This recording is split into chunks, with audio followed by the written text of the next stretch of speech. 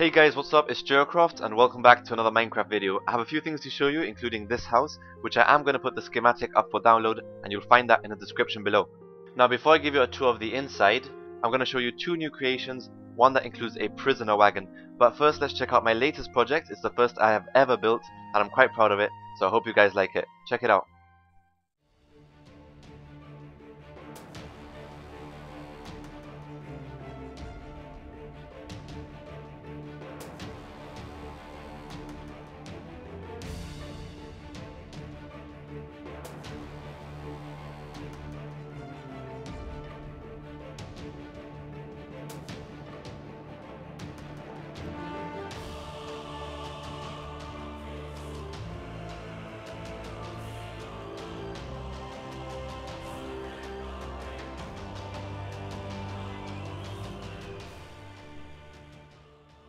Right guys, and there it is. It's a hot air balloon, something I've been wanting to build for some time, and I'm absolutely in love with it. I think it's something nice to put in the sky, and also goes well with the colourful marker that I showed you how to build in my last video. So what you guys think, let me know in the comments below, I'll much appreciate it. Right, so moving on, I did show you this wagon design in my last video, and you guys really liked it. It kind of reminds me of those fortune teller wagons. But anyway, I came up with a new design. It's a prisoner cart, and I find it absolutely hilarious to stick people in there. Just look at this guy. But I think it's definitely a nice addition to add to most medieval cities. So the point is, if you like both designs, let me know and I'll do a tutorial on both of them.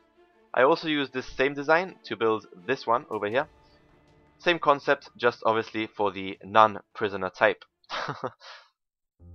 So anyway, moving back to the house I built yesterday, I wanted to go for something slightly more complicated, but I completely forgot to add the chimney, so slightly disappointed.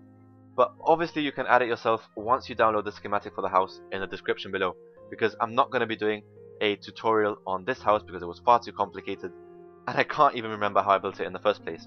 So anyway, here's a 360 spin of the entire house. Let's go ahead and take a look inside. So I haven't actually bothered too much on the interior, but again it's up to you what you want to add inside the house. You've got space for a living room and a kitchen, and also some space over here. And there's also a very small back garden, which I quite like because it's connected to the house and it's obviously mob free. But the only disadvantage is that it's very small. Now there's also a basement straight down through here, which again is quite small, but it can be expanded to your liking. This door actually leads to nothing. I would probably advise adding an enchanting room here because there is an attic for storage. Right, so moving on to the second floor, I just realized that I think this might be better off as a half slab and this would be better off as a stair block. But I'll leave you guys decide on that. I think this looks nice already. Moving on to the second floor, we have space for a study, and also on the left we have the bedroom. But again, I haven't bothered too much with the interior. Totally up to you. There's also a balcony that goes around the entire house, and this was a complete accident. I did not plan on having this, but I guess it could prove worthy in some occasions. I mean, you get a view of the entire valley in every angle, so why not? Moving on to the attic, we have space for storage. Plenty of storage space, and there's also a small room with more storage. I mean, that is up to you, once again. And then finally, there's the top balcony with the highest viewpoint of the house. So guys, that concludes today's video. I hope you enjoyed it. If you have any questions, feel free to leave a comment below, and I'd much appreciate it if you leave a rating and maybe even subscribe to my channel. So possibly for my next video, I'll be doing a tutorial on the first wagon design. So stay tuned, and I'll hopefully see you next time for plenty more Minecraft videos. Thanks for watching. This is Jeracraft, over and out.